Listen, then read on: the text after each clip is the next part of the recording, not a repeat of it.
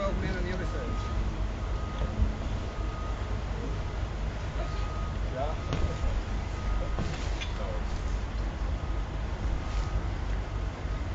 Okay. It's got to go farther still, or we're going to hit. It won't come up. City Farmer TV here. I'm with David Tracey, author of the Gardening Guerrilla Green. Tell me what it's called. Guerrilla Gardening, a Manualfesto. Thank you so much, David. And he is invited me here today to see what's over his shoulder. Tell us what's going on today. Thank you. We're getting a rainwater harvesting cistern system set up Here at Strathcona Community Gardens. And he said, it's Bob doing it from... Rainwater Connections? Right, and he said it was about 2,000 gallons, right? Yeah. So if the city's rain barrel is 70 gallons, this is a lot of water connected. That's a lot of water. What are you going to do with it? Makes a difference. What are you going to do with the rainwater? We'll collect the water in the winter. We have to turn off the water here in the winter because we have all our exposed pipes and irrigation, and we worry about them freezing up.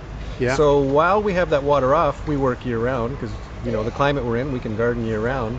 But it's a bit of a problem sometimes with no water when we do things like repotting, just watering some of the plants that are in the nursery lockup there. If we don't have that water, we always have that struggle for those few months where it's off. Having this water collected off the roof means we'll be able to keep doing that work year round without that problem, and we'll be using it to water a lot of the new trees you see right around you in the orchard here.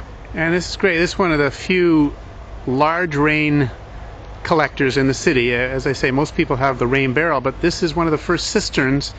And tell me how you got it again.